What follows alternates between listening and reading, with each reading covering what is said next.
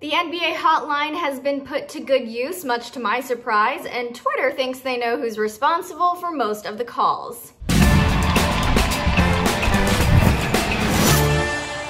Hey guys, it's Devin Howard. If you're not following me on Instagram, you should. I'm there as @DevinHoward. Subscribe to the Fumble, tap the bell for notifications, and give this video a thumbs up. In order to keep the NBA as safe as possible, they established an anonymous hotline where players could call and tattle on their teammates and opponents without disclosing their identity. It's something that I really did not anticipate these athletes taking advantage of. I thought that they would kind of all follow bro code and not want to rat each other out. But I was so wrong, you guys. According to Shams, multiple tips have been placed into the hotline to report protocol violations in Orlando. Shams said that some players have received warnings for violations. He added that the league is ensuring social distancing and mask protocols in the bubble, which tells me that most of the hotline tips have been about players walking around without a mask or standing too close to one another. I mean, this seems like a pretty minor offense. I mean, I know they're not supposed to be walking around without masks or standing within 6 feet of each other, but it just seems kind of like a big deal to call a tip line just to report something like that.